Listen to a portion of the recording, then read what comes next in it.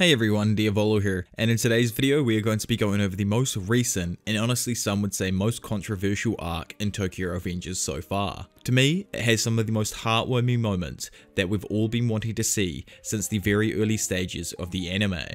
When initially reading this arc, I actually thought that the series was coming to an end. Everything just felt so happy, like it had finally fallen into place. But obviously, I was completely mistaken, and the end of this arc left everyone completely speechless. This is the Bonten Arc of Tokyo Revengers. But quickly, before we get into the video, if you are new around here and want to keep up to date with the latest Tokyo Revengers content and just other anime explained videos in general, then make sure you hit that subscribe button and also be sure to leave a like, as it really helps out with the algorithm and pushes my stuff to a bunch of new amazing people. This video here is also the last part currently out on my entire Tokyo Revengers story explained. I will be releasing the Valhalla and Mobius arcs separately as well if you are interested in those, but they are extremely short, so I'm not too sure when I'll get them out exactly, but they will be out along the line. So if you do want to catch up on the other previous arcs before this one though, then be sure to go check out all of the previous arc videos that have been posting individually recently, or just go and check out like the entire story itself explained, which obviously features everything up to the end of this video here. But anyway, enough of that, let's get into the roller coaster of this amazing but short arc. Following Hanagaki's triumph against his enemy Takemichi and successfully altering the present to save the lives of his loved ones, Takemichi confesses to Mikey about his time-traveling abilities and his mission. Mikey believes him and subsequently summons the members of Tomen to announce its disbandment. Through mixed feelings, the gang universally agrees with the decision. Later, the Tomen captains gather for a time capsule, promising to meet again.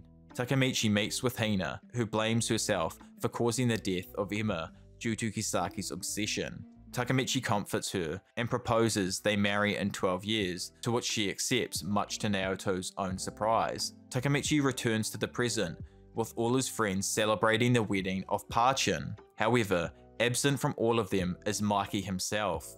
Draken and Shifuyu state Mikey runs a successful chain of restaurants and was busy overseas with work. Takemichi later visits Mitsuya's shop, who is responsible for Hina's wedding dress. Hikai and Yuzuha also enter the shop, and the group reminisces.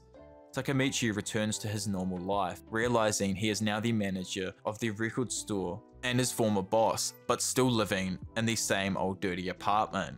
Takemichi watches the news of the organization Bonten and notices the Hanafuda-like tattoo on one of its members. Takemichi and Hina visit Smiley and Angry's ramen restaurant.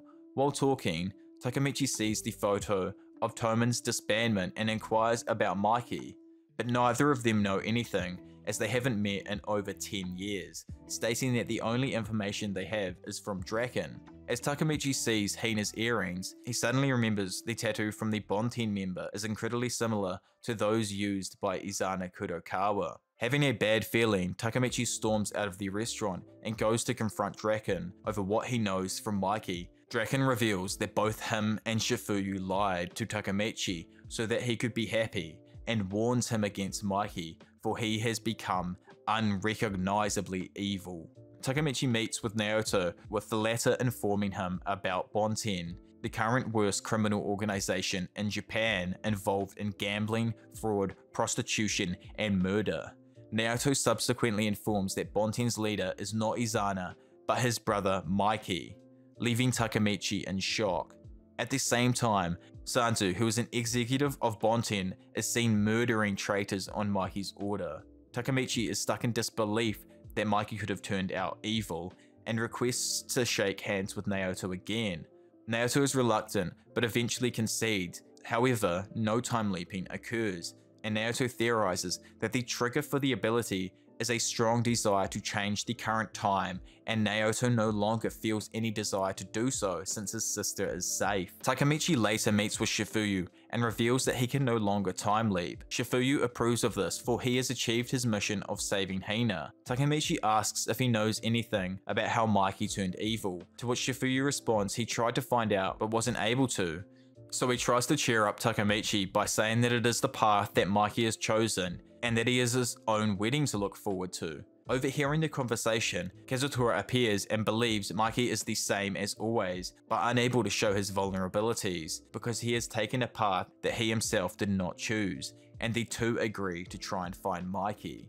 Months later, Takemichi has a haircut from Akun. As Takemichi laments the lack of progress, Akun assures him that him and his friends are searching but have been unable, for Bonten is extremely dangerous. Takemichi asks that they stop, instead vowing to find Mikey himself. He soon gets a call from Hakai, who proposes that they open the time capsule. The Toman captains meet, except for Mikey, and the group decides to open the time capsule, reminiscing about the past while reading their letters. Draken reveals that he had mixed feelings about the disbandment, for he never wanted Toman to end, and believes the disbandment hurt Mikey much more, but believes that Emma will always be in his heart. The group decides to read Mikey's letter, which has him accurately predict everyone's future occupations, and revealing he disbanded Toman for Takemichi's sake and to secure everyone's future so that they could learn and prepare for adulthood.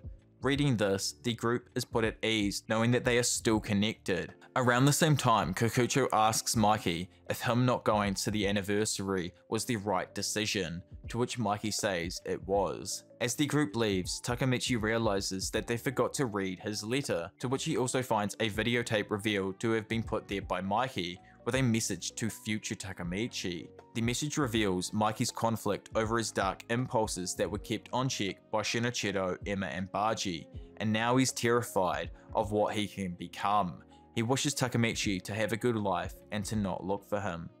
Takemichi realizes Mikey's descent to evil is not external and was caused due to Mikey succumbing to his own darkness. Kazutora appears with a lead on Mikey, but Takemichi rejects it, saying it is Mikey's wish for him to not be found.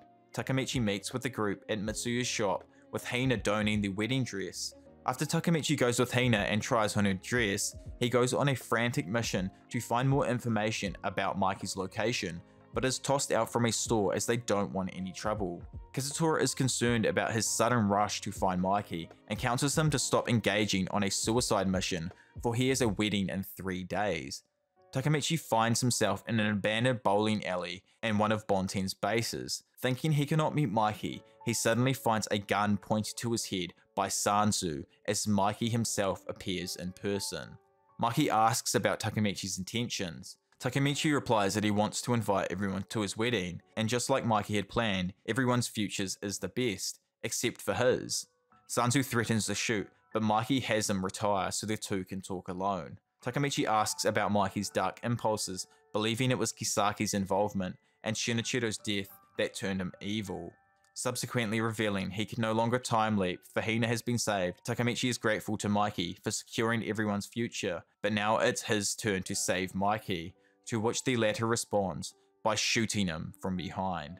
Mikey chastises Takemichi for looking for him, knowing that it would end with this result. Stating his journey is over, admits Takemichi's protests that he will save him. Mikey reveals he plans to end everything. After this, Mikey walks to the roof having visions of Shinichiro, Emma and Baji. He looks down to people and imagines Toman gathered there. Surprisingly, Mikey decides to jump to commit suicide, but while falling is grabbed by a mortally wounded Takemichi. Takemichi implores Mikey to save himself, for he has little strength left, with Mikey protesting for what he is doing and that he should let him die. Takemichi opposes this decision, saying he will do anything that he can to save him, to which Mikey points out that he can no longer time leap and asks him to put him at peace. Takemichi tells him to shut up and stop burdening himself and to let himself ask for help, even if it's just once. Seeing his determination, Mikey breaks down, tearfully asking Takemichi to save him. In that moment, Takemichi finds himself transported to the past once more, to June 06, 2008, getting ready for high school. Sometime during 2008, Hanma visits Kisaki's grave, remembering all the way from his bored days beating up people to when he first met Kisaki, to all of Kisaki's plans up to his death. Hanma mourned him, praising him for not pulling any punches, leaving a beer bottle on his grave. He says that he fulfilled his promise and declares his intentions to start something. Well, that officially brings us to the end of the currently complete Tokyo Revengers arcs. Be sure to chuck a comment down below with what your favourite point in this arc was, and even perhaps your favourite point in the entire series so far. And if you're wondering from what chapter you need to start at to catch up on the manga, then chapter 206 is the spot where all you lovely people will need to start from to catch all the way back up. If you are interested in other Tokyo Revengers content, or just other anime explained videos in general, then be sure to hit that subscribe button and also be sure to leave a like on the video, as it really helps out with the algorithm and pushes my stuff to a bunch of new amazing people. But anyway, enough of that. For now, it's been your professional degenerate, Diavolo, and I'll see you all in a bit. Bye.